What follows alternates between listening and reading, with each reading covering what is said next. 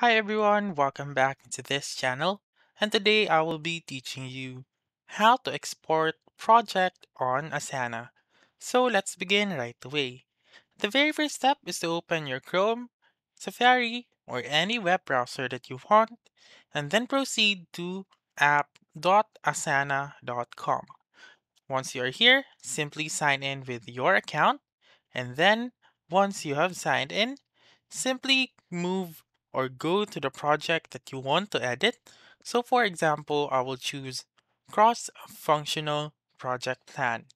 So once you're in your project, simply go to the name of that project, which is right here, and click on the drop-down button or the project actions. So click on it and then click on export or print. And then right here, you may choose the format that you want. You may choose either CSV or JSON.